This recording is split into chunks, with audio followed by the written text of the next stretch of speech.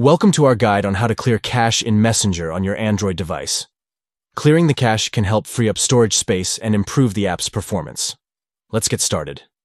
First, navigate to Settings on your Android device. Look for the Apps option and tap on it. This will show you a list of all the apps installed on your device.